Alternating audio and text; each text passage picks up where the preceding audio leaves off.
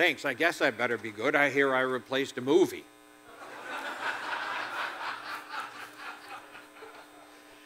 You know, it's an honor to be here today, and what I'd like to talk a little bit is about is peer coaching and how peer coaching can help teachers adopt the kind of learning activities, the innovative kind of learning activities that are really going to help students develop the skills they need to replicate and go beyond some of the innovations we've heard here today.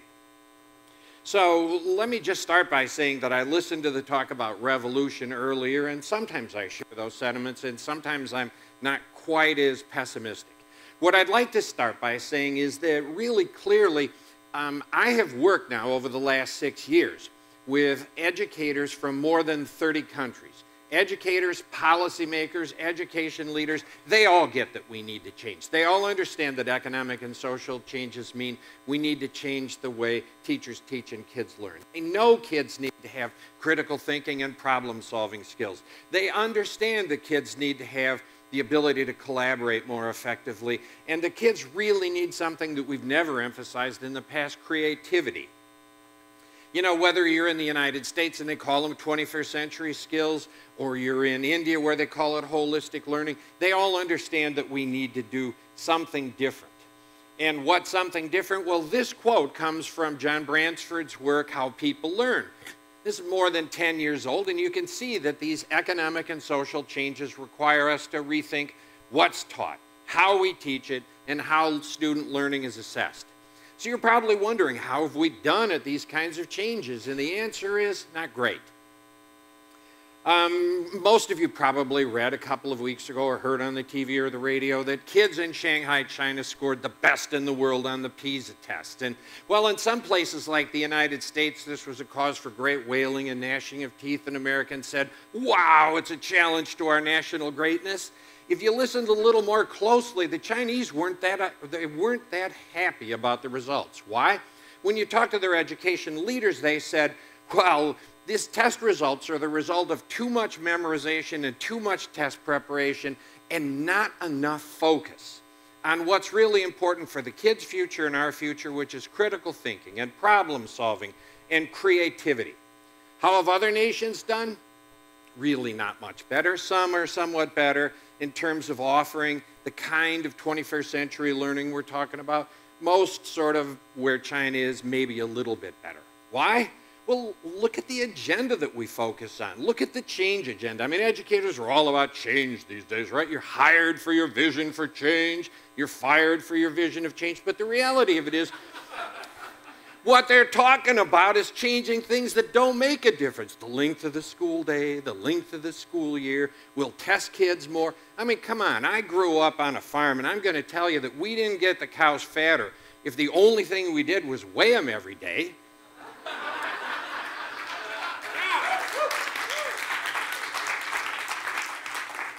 So what's missing? I mean, they're missing the fundamental point, which is what happens in the classroom between the teacher and the kid. A couple of years ago, the McKinsey Group did a study of the world's most successful school systems, and what did they find? That if you want to improve outcomes, you need to improve instruction. So let's come back to our fundamental question. How do we get kids involved in innovative learning? You have to prepare teachers to offer 21st century learning. How are we doing? Well, this slide, unfortunately, says a lot about how we're doing. We have isolated islands of excellence with no real ferry service.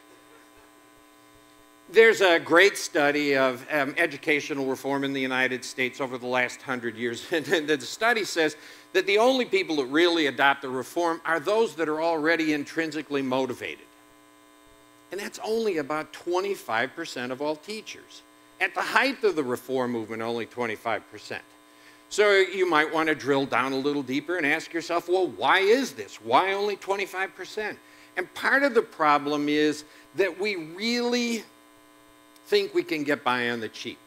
Just last week, a professor at the University of Washington named Fink was quoted in the paper as saying, look, our assumption is we can help improve the vast majority of teachers' teaching with very little investment in training. So leaders are constantly saying to teachers, you must change, and by the way, figure out how to do it on your own. So Worse yet is the kind of professional development we offer teachers. We say to them, okay, here's your real opportunity for professional development after school or on weekends. It's going to focus a little bit on theory. You're going to have a tiny opportunity to practice what you learn. And you're never going to have any time for reflection or ongoing conversation with colleagues. That kind of traditional professional development, by the way, we've known this for 25 years now, changes teacher classroom practice less than 15% of the time. So, is there reason for hope? Well, this slide, I love this quote. Improving practice can be done by teachers, not to teachers. It's part of a growing body of literature that says externally imposed innovation isn't going to work, but empowering teachers is part of the answer. And I want to talk some about that research. And this is a great summary of that research. It comes from a study, it's a couple of years old now. It's called Professional Learning in the Learning Community. And it says that our educators need to work together continually, ongoing, sustained, intensive are other words we've used, collaboratively. Michael Fullen, who's the dean of the School of Systemic Educational Change, basically says one of the 6 secrets of change is connecting peers with purpose. That's collaboration. And it needs to happen where teachers work, focusing on common problems. Not outside of a school, but in the classroom where teachers work. So this kind of professional development can change instruction. This same study, by the way, said that typical professional development that I described a moment ago was episodic, was myopic, was meaningless. This kind of professional development, the literature showing, can change teacher classroom practice about 85% of the time. So, how have we done at putting this into practice? Still not so great. A couple of years ago, I had this remarkable opportunity to work with 70 educators that were gathered from around the world because they were truly innovative. Because the learning activities that they had created and implemented with their students were judged by peers as truly being great 21st century learning. And I sat down with them and I said, so how many of you have had your project replicated by another teacher? 2 raised their hands, 2 out of 70. We went a little bit further and it turns out that in both cases, those teachers that had their project replicated had it replicated by somebody that had helped create the project. So the essential replication rate was 0. But we talked about what was necessary to get another teacher to adapt the learning activity for their classroom and adopt it. And they came up with a series of questions that needed to be answered before you could get teachers to adopt innovation. And they also came up with a prescription. What are the questions? Well, why would I do this? What's in it for my students? How does it align with my curriculum and the standards that I work to? What's the cost? In particular, what's the cost for me in terms of time and effort for me as a teacher? Who's going to be there to help me step by step through the process of adapting this and implementing it? Well, their solution, their prescription was, you need a trusted colleague who can serve as a catalyst. And they repeatedly said, well, what we need is a coach to walk us through this. Well, the roles coaches play are really nicely adapted to answering those questions and helping with the process. Those coaches co-plan learning activities. They might model a learning activity. Come on into my classroom and watch what I do with my students. And they'd reflect afterwards. And at some point, they may come and observe another teacher and say, well, this is what I really liked. And let's talk about how you can use this in other learning activities. And let's also have a discussion about what you might do differently next time. So these coaches then can be remarkable catalysts. Somebody said to me, this works better left-handed than right. I'm left-handed. That's not necessarily true. Based on my experience with coaching, what I want you to know is that expertise is important for a coach. Being an expert isn't. Why do I say that? Well, listen, the coaches constantly are working with teachers, and the teachers provide written feedback, and I frequently see it. And the teachers say, well, I really like learning with and from my coach. I really like the coach serving as a catalyst, helping me think about my practices, teaching, and improve it. They don't ever say, well, I'm really glad somebody came in and told me how to do this. They don't want an expert. They want somebody to help them and actually to be a co-learner. So the other thing I want to talk about with respect to expertise and expert is that what it means is that on one hand, what you do is important. How you do it is even more important. You can't simply take a content expert, as so many schools are doing, call them a coach, send them into classrooms without any training. What kinds of skills do you need? Well, first, if you remember that last slide, it said we need a trusted colleague. Trust is critical here. What are we talking about? We're really talking about a situation where teachers come in on Monday morning and they ask their colleagues how their weekend was and how the hockey game went, and then they close their classroom door and never discuss professional practice. Teachers work in isolation in too many cases. So, by contrast, what are we saying? Well, let's co-plan learning activities together. Let's observe each other. Let's have somebody come in your classroom and observe you and critique you. Trust is critical.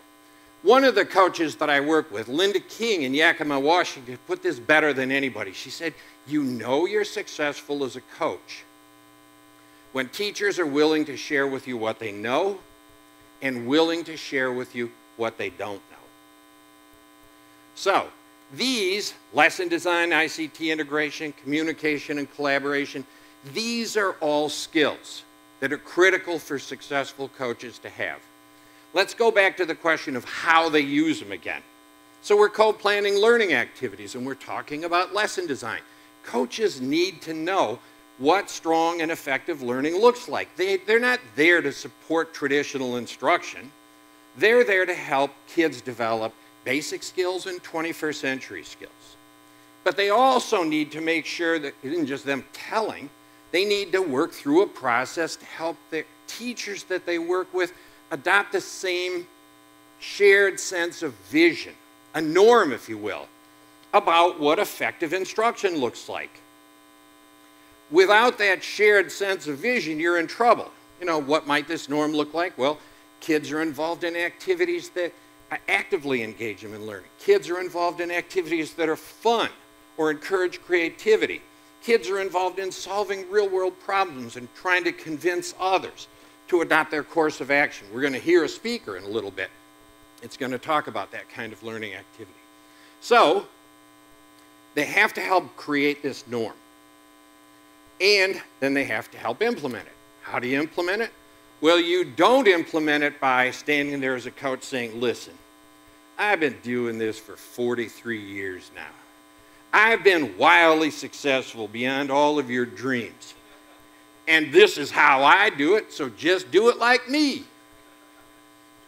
Aside from the fact that that would destroy trust, there's one other problem here. As coaches, we have to constantly balance advocacy, telling them what to do, giving them the answer, versus inquiry, raising questions to get them to think more deeply about their practice. If you start giving them the answer too often, you've shifted responsibility from the teachers to the coach. So advocacy needs to be balanced, and you should almost always come down on the side of inquiry. What's inquiry mean?